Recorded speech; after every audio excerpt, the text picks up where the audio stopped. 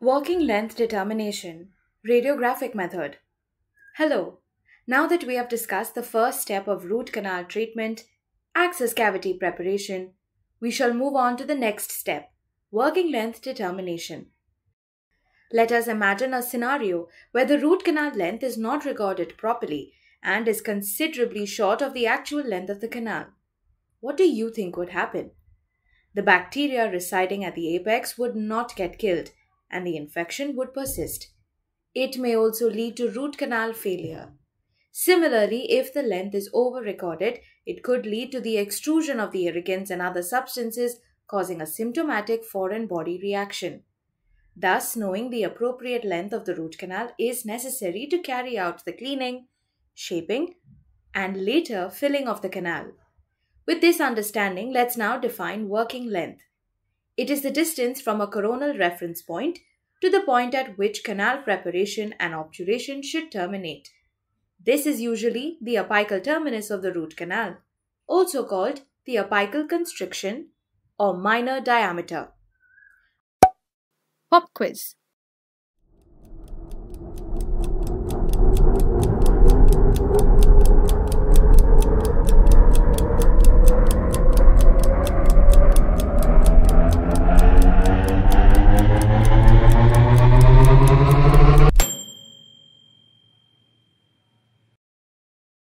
Ideally, the canal preparation should extend apical to the cemento-dentinal junction, or CDJ. As we learnt, the CDJ does not commonly coincide with the apical constriction and is short. Thus, it is advised to terminate the instrumentation and obturation within 0.5 to 1 mm short of the radiographic apex. With this, let us look at the different methods to determine working length. These can be classified as radiographic methods, non-radiographic methods, and by using electronic apex locators.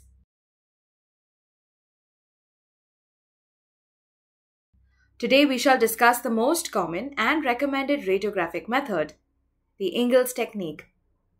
To accurately measure the working length using this method, firstly you should know the average length of the tooth, to prevent the forcing of debris or bacteria into the periradicular tissues. Secondly, the instrument must be pre-curved by bending the blade using a gauze sponge to accommodate the canal curvature. Thirdly, you must have a stable occlusal reference point such as the incisal edges for the anteriors as the cuspal tips for the posteriors. Let's clinically correlate. At times, we reduce the tooth out of occlusion to prevent trauma or tooth fracture mid-treatment. This step of occlusal reduction should be done before we finalize the working length, so that there is no discrepancy once we start with the cleaning and shaping later. Fourthly, the silicone stopper in the file should be set according to the reference point to maintain the correct working length. Did you know these stoppers are autoclavable? So you don't need to remove them from files before autoclaving. With these clinical prerequisites, let us dive into the clinical part of Ingles technique. You should insert exploratory instruments like number 6, 8 or 10 K files, which are flexible enough to fit into finer and tortuous canals through reaming action to avoid obstruction and debris, and the rubber stopper is adjusted. After you remove the file, you must look out for any curvatures or anatomical anomalies that were not visible in the radiograph. After this, refer to the original radiograph to measure and estimate the working length of the tooth from the occlusal surface to the tooth apex. Keep the estimated working length 1 mm short of the length of the tooth as measured on the radiograph. Why do you think this is done? This is done to compensate for any distortion that may have occurred while taking the radiograph. Before taking the working length X-ray, you should do the precoronal enlargement or orifice enlargement using Gates Glidden drills or orifice openers. Then again, place the file and take a working length radiograph to compare the instrument's position with the measured depth. Adjust the exact working length by altering the length of insertion so that the tip is 0.5 to 1 mm short of the radiographic root apex. If any change is felt during tactile examination, then a radiograph must be taken to assess the canals and the files need to be adjusted accordingly.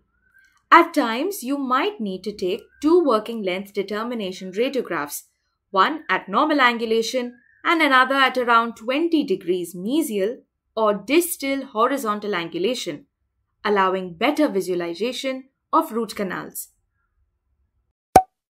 Pop quiz.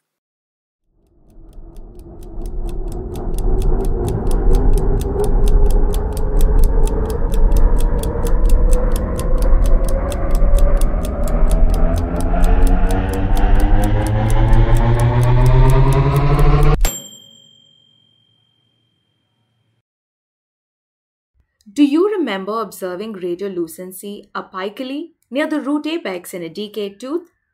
If this phenomenon of periapical bone resorption happens, the working length is reduced by 1.5 mm of the radiographic apex, as the apical constriction would have been resorbed. Let's consider another example, where the root resorption is observed apically. In such cases, an apical stop should be created short of the radiographic apex so that over-instrumentation and overfilling can be avoided. To achieve this, the working length is kept 2 mm short of the radiographic apex. These modifications were given by Wine and hence called Wine's modification. Pop quiz.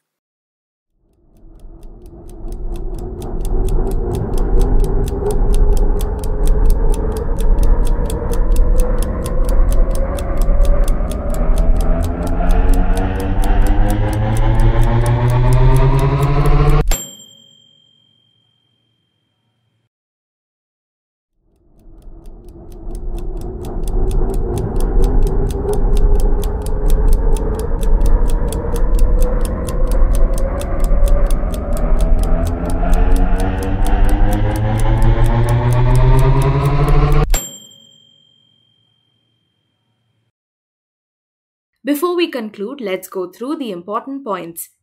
Working length, the distance from a coronal reference point to the point at which canal preparation and obturation should terminate, which is usually the apical terminus of the root canal. Methods of working length determination, radiographic methods, non-radiographic methods, electronic apex locators. The Ingles method, most used method in radiographic methods, most recommended method, amalgamation of electronic apex locators and radiographic methods. Ingles method, the file is always placed 0.5 to 1 mm short of the radiographic apex. Wine's modifications, periapical bone resorption, 1.5 mm short of the radiographic apex. Apical root resorption, 2 mm short of the radiographic apex. Aren't you curious to find out how we go about determining the root canal length without radiographs? For that, you must stay tuned for another session.